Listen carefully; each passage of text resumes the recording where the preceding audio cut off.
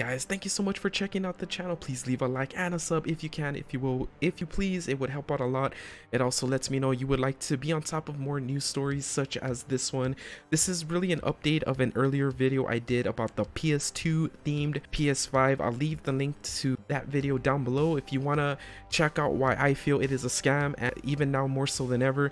Something really concerning has happened, and I'll share that with you. And also by the end of the video, you'll know of a theory that I have. Hopefully it does not end up being true, but it is making this system look a lot sketchier than I first realized. Super, spelled SUP3R5 on Twitter, has updated his 1,000 followers. When I did the video a couple of days ago, he was at 100. Now he's at 1,000. This is gaining traction, and hopefully I can reach enough people out there and warn them that this is not such a good idea. But he is updating his followers of the drop date for the pre-order beginning January 8th.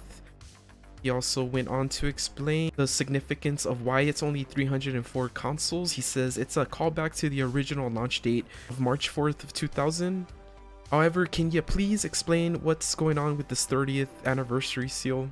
PS1 came out in 1994 and the PS2 came out in 2000. This does not make sense whatsoever.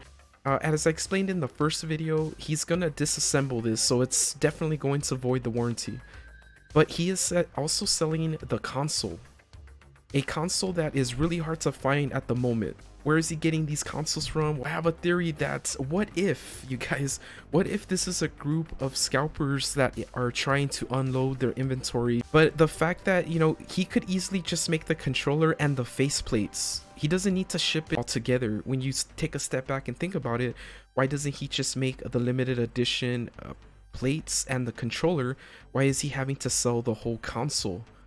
So, you know, that just got me to thinking, what if they have a stockpile of PS5s that they're trying to unload at even a higher price than they would if they scalped the consoles? But that's just a theory, you guys, that I have. Let me know in the comments down below what you think about that. Would you actually drop money for one of these consoles? It's not looking good, you guys. This thing is not looking good. It's just my opinion. Let me know in the comments what you think about it, and also share this video with others who are interested in getting this console. I hope they don't. I hope they take a step back and to kind of think about it. An edition controller would be cool, but why the whole console? Why not just the plates on their own? Thank you so much for checking out the channel. Stay safe, stay awesome. You're cool.